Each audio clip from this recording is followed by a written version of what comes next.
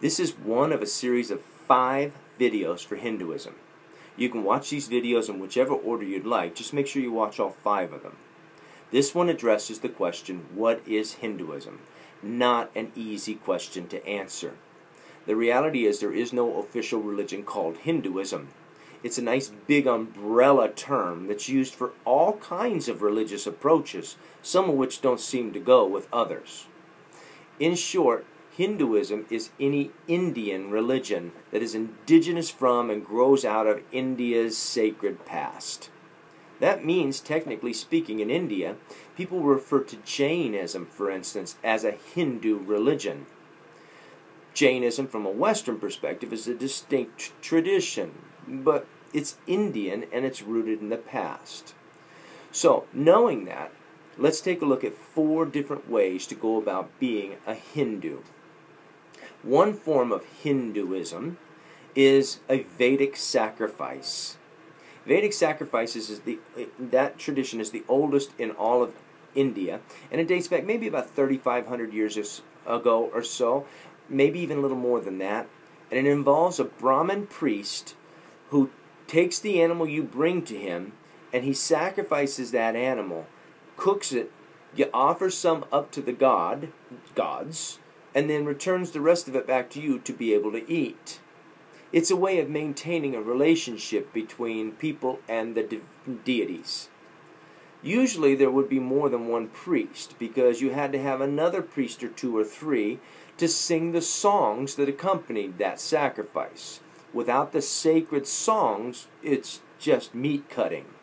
So those songs, those hymns to the particular god, create the context for this to be a sacrifice. In time, 1,000 of those songs were gathered together into a collection called the Rig Veda. We would call them psalms when we talk about the hymns that were used in sacrifice in the Hebrew Bible, so we may as well use the same term for them, 1,000 psalms. Vedic sacrifice isn't as big today as it used to be, but there's still occasions when it does happen. And still today, Brahmin priests play a role that's somewhat similar in a Hindu temple without the actual killing of an animal. There's a second form of being a Hindu, however, and it develops about the year 600 or so, 2,600 years ago, let's say. And that probably was influenced by Buddhism. This movement takes that collection of 1,000 psalms and begins to reflect on what's being said. There are hundreds, if not thousands, of gods mentioned in these psalms. So how does that all work together?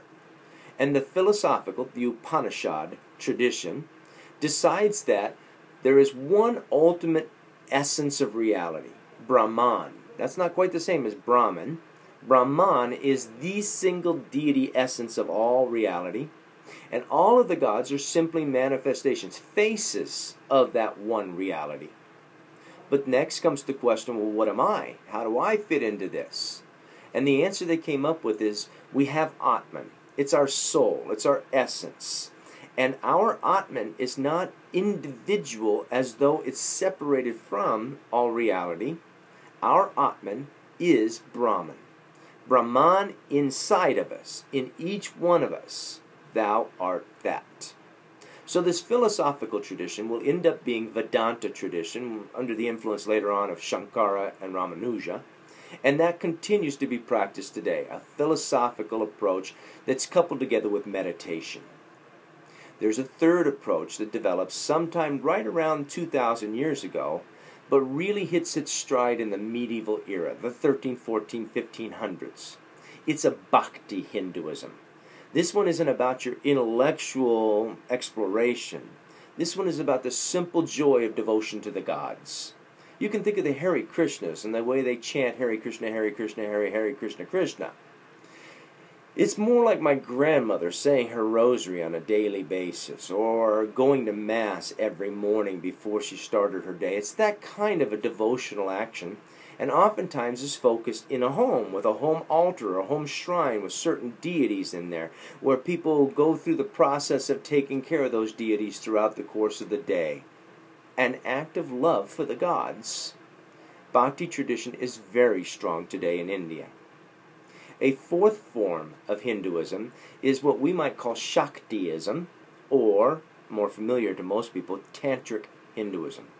This is the focus on the interplay between the divine masculine and feminine.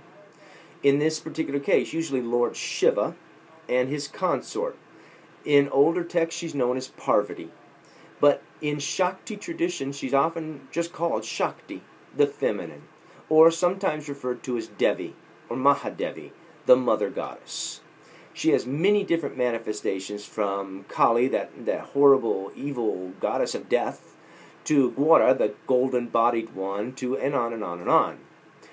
The interplay between the masculine and the feminine is the focus.